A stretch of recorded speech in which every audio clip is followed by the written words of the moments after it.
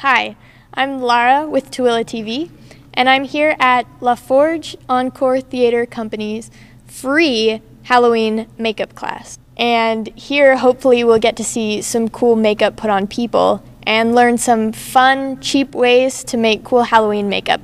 So here I am with Carol, and you are an expert at face painting, I've noticed. Well, I actually studied theater in college, and so I learned to use the makeup doing stage makeup, things like that, but I love the special effects and the Halloween things. So I don't know if I'm an expert, but it's fun.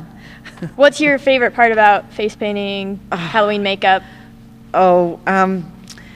Just the creating of a whole different new character on somebody's face, something that you wouldn't expect, and even just being able to do that with just paint, just the makeup, and not, I mean, I love the prosthetics, but to be able to create a whole face with just the paint is fun. Right, and what are the basics about the face painting you've been doing? You need a base, and you need a base, shadows. And a highlight, and a low light. Okay. It's just like drawing.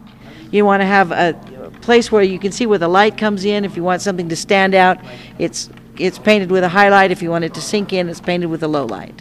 That's basically the idea.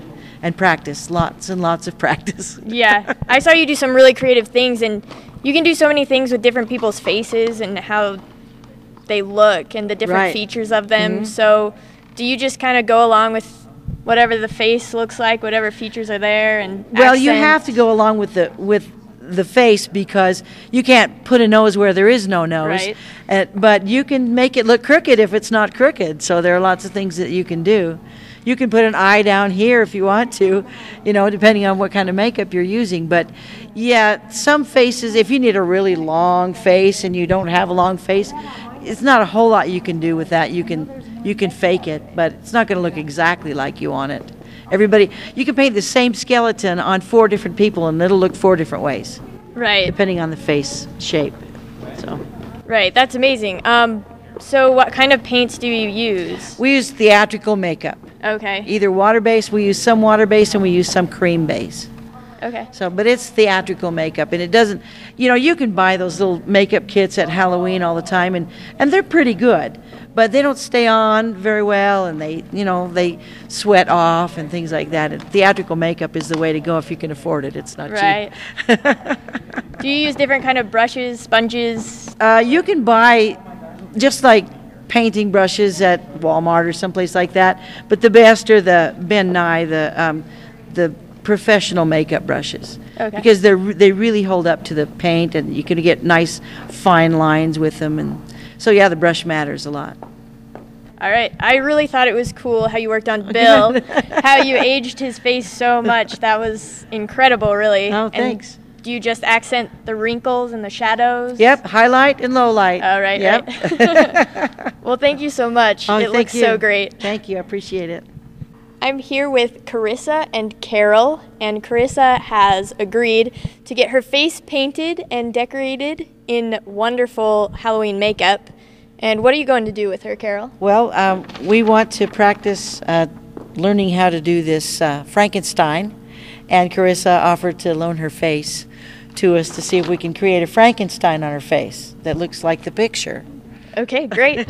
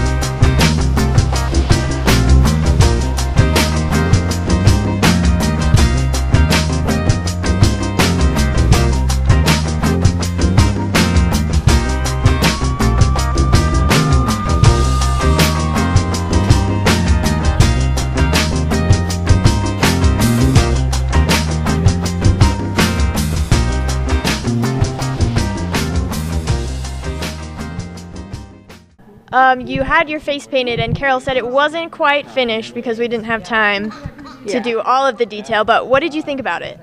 I think it looks really cool, actually. Like, yeah, it looks really cool, and it was fun. Yeah, when she was painting your face? Yeah, but it was kind of hard because, like, you have to sit perfectly still, and, like, you can't smile or anything, and then, like, you get antsy because you've been sitting still so long. Did it look like you thought it would? It looked different. Actually, I think it looks better than the picture looked. Really? Yeah. Did you know what she was doing when she was painting your face? Yeah. Were you thinking of the picture and what it looked like? Yeah, I was, and then it ended up looking a lot cooler. It does look really cool. And how do you remove it? Just soap and water, you know, even baby wipes. Okay. I'll take it off. Well, that's really easy. Well, great. It looks really cool. Thank you.